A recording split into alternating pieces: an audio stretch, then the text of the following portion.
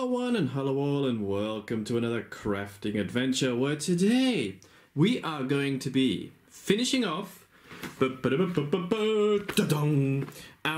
Handscraft DIY 6 assorted military vehicles. Yes, in the past we have made the Jeep, the missile launcher and the tank, which are right here. Yes, these are the 3 that we have made so far. They do have sort of like moving parts. That's a bit stiff. You can turn that, trust me on it. You know, you can move them up and down and that sort of thing. But if you do it too much, they do become a little bit floppy. So a bit of paper wrapped around it will make it a bit stiffer again. But yeah, I was quite impressed by these, particularly. I like this Jeep. This is very sturdy. Sadly, the wheels don't turn, but love the design. Very impressed. And I want to know, boom, do the remaining 3, what are they? They are missile truck, armoured vehicle, and nope, got the SUV, got tank, the anti-aircraft missile. Do these remaining 3, well, are these remaining 3 as good as your old Jeep, or are they terrible? I'm guessing they're not going to be terrible because everything in this range tends to be very good. I think it's more to do with my own personal opinion. Alright, so let's start with the armoured vehicle. Now, I'm not going to do too much detail on the building of these. I just want to do a sort of showcase of what they look like. But just in case you haven't seen them, inside you get 2 sheets of parts and your instructions like this.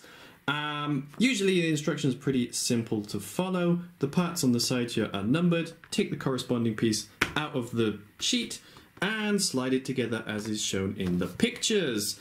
You do also get a small piece of sandpaper which has flown off somewhere, but you can use that to file down any pieces that are a little bit scaggly and, well, may cut you. Additionally, if the joins are not stiff enough, you can put a little piece of paper around them to make them a bit thicker. So, well, let's find out how difficult this one is to build. Alright, we are halfway through. As you can see, we've got the base of the vehicle here. Only done the wheels on one side, but that's not an issue. And we've got the gun turret. The side pieces, they do fall over a bit until the end piece is put in, but that hasn't happened yet. This kit is actually much easier than the previous ones to do, and it's a very solid kit, which I do like. Although it's not finished yet, so I can't give a final opinion. But I will say this one comes with a lot of these like pop-out parts, so it's going to take a while to clean. Mostly due to because each wheel is 3 pieces, and each one has a centerpiece you have to pop out. Very satisfying to do, but does generate some mess. Alright, so far, nice and easy. Let's find out how easy it is to finish. Yes, we have our armoured vehicle, and I will say this one, gun turret, turns quite nicely. Not the smoothest mechanism, but the more you do it, the smoother it will get. And also has these little hatches that you can open on the back. Oh, I do like movement in my wooden vehicles. Also, some of these wheels actually turn, so if you, I suppose, glued these together, you could sort of make it drive. Doesn't on glass because there's no tension from the topping. But there you are. That is the armoured vehicle. Very nice indeed. I would say to the same quality as the Jeep. Everything went together well. Hardest bit to put on was this front plate here because the top kept popping off. But so long as you hold it down and push it on, there's no problem there. Alright, so that is vehicle number 4 done. Let's take a look at vehicle number 5, which will be the missile truck. This one looks very interesting. Let's find out what it is. We have our missile truck. Now, my hands are starting to get a little bit painful as these parts are very stiff to put together, and this first one took about 35 minutes, this one took about the same amount of time. Again, this one's got some good motion in the missile turrets there. Do like that. Doesn't rotate, but does come up and down.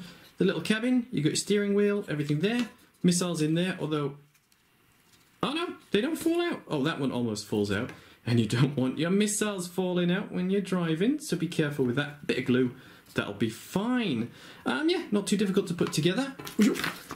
As you can see, here are the instructions there, nice and simple and clear to follow. Alright, we have the final one remaining, and that is, I should have remembered what it's called. It is the anti-aircraft missile launcher. Alright, well, let's make this bad boy. Pew pew pew. Yeah, our anti-aircraft vehicle. Ooh, that wheel's very, very loose. But there you go, that is what it looks like. Now, the connection for this, it should turn up and down, but that's very, very stiff, so yeah, I don't really get any movement there, and it might break if I pull it too hard. But again, if you make one of these, you can sand it down with a bit of the sandpaper before putting it in, and you will get the movement. It does turn left and right, if you just encourage it a little bit, which is very nice. And as with the other ones, the wheels will turn depending on the surface you are using it on. I do quite like this one, although I think of these three, this one is my favourite, obviously with all the parts attached. But I also quite like this one. I actually like all three of these. I'll go for this one actually as my favourite, just because it's the hardiest. This one is not going to break in a hurry, and the movement works the best of all of them. Ah, very nice. So I have been very impressed by these military vehicle kits. In the past, I've only ever done dinosaurs and animals and a couple of like theme park rides and stuff, this style of kit, and yeah, never thought that cars would work so well. Oh, just a note, these are the instructions for the anti-aircraft missile launcher. You can see them there very nicely. But for some reason, these ones are actually written in Chinese, not English.